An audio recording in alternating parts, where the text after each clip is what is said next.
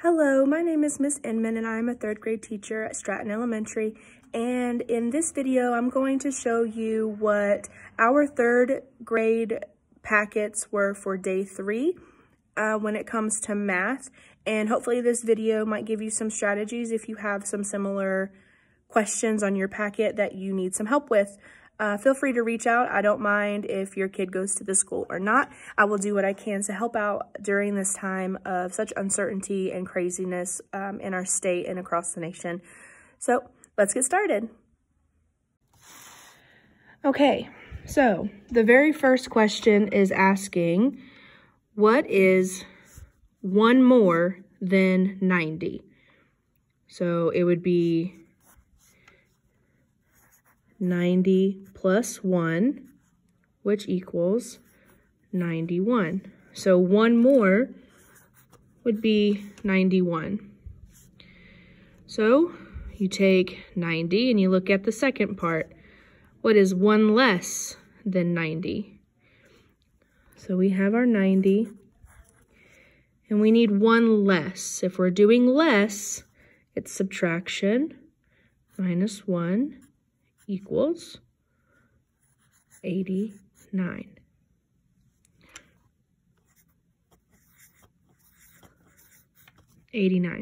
So use that strategy. Look at 90 and then more, which is adding 10.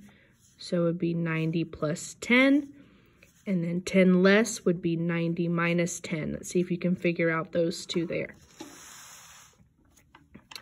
Okay, so family sets, when you look at this particular problem, 3 plus 9 equals 12.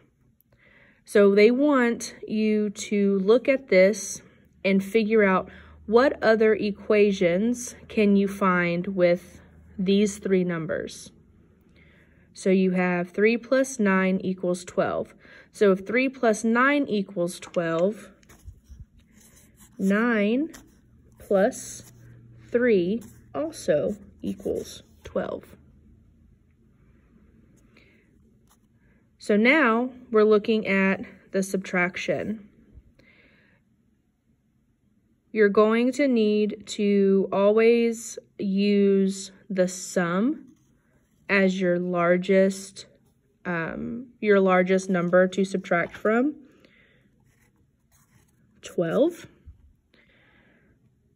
And then you're going to take one of these 2 numbers, 3 or 9.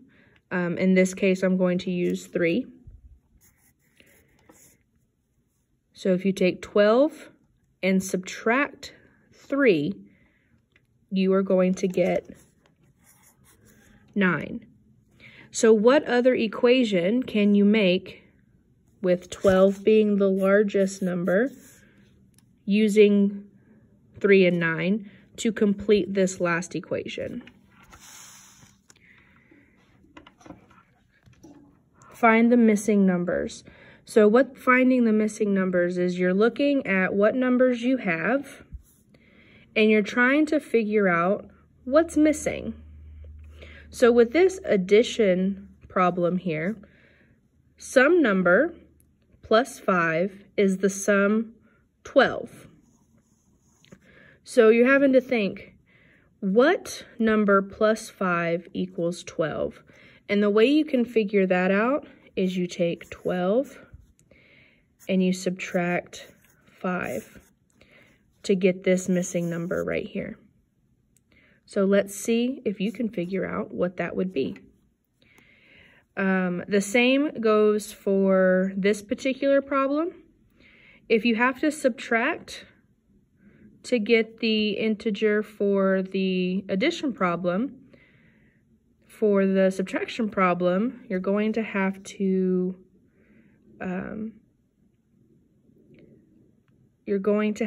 figure out what this is, the same way you'd have to figure this out.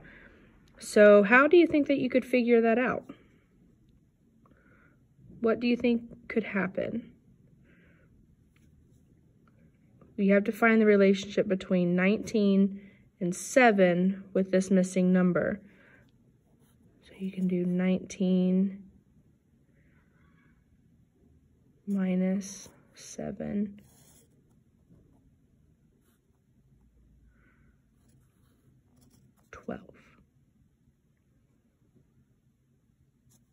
So that would be 12.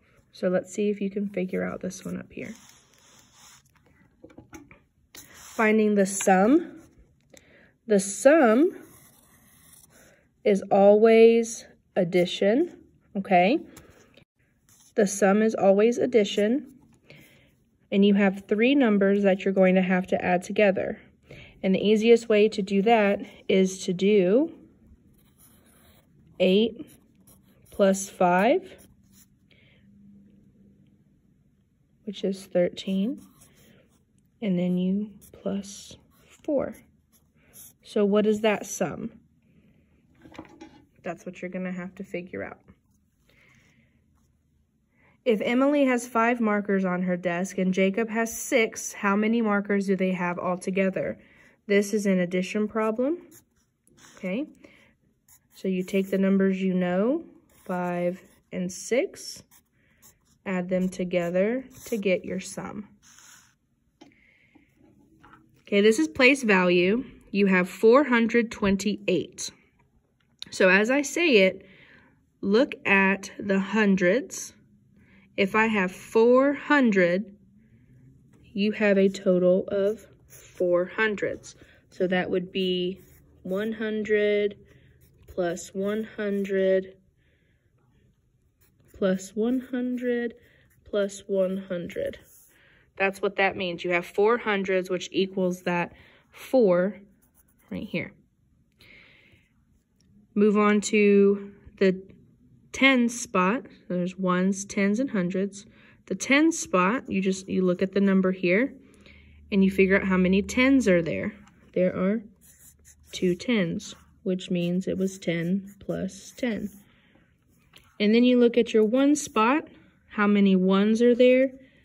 And it's 8, so it's the same as 1 plus 1 plus 1 plus 1 plus 1 plus 1 plus 1, 1, 2, 3, 4, 5, 6, 7, plus 1.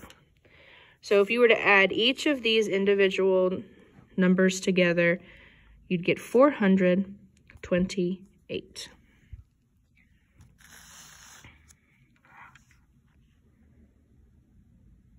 Fill in the blank. 30 tens are the same as how many hundreds? Okay, so that would be adding 10 30 times. Okay, so if you have 10 and then you add them together 30 times, you're going to come up with a number, okay? So you're going to need to figure out, you're going to need to add 10 30 times so you can skip count. So 10, 20, 30, 40, 50. You can do that 30 times, and that will give you how many hundreds that this particular problem is asking for. So just like up here, up here we did ones, tens, and hundreds, and down here you're gonna do hundreds, tens, and ones. It's asking the same thing. So you look at each individual spot, ones, tens, and hundreds. What numbers are there? In the one spot, there's a 0. Now you figure out what number's in the 10 spot and what number's in the 100 spot, and that is going to be your answer for number 8. I really hope that this helps you with your Math Day 3 packet. If you have any other questions, please let me know. Bye.